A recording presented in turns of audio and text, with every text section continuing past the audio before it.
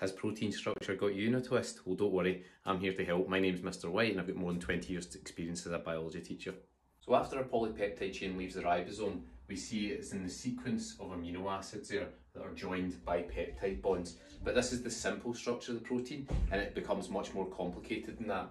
It undergoes a series of foldings and a series of bonds and interactions that come into place and hold the polypeptide chain in a three-dimensional shape, which then starts to form the protein. But it then goes one step further and folds more and more and more, eventually forming this much more complex and secure protein structure.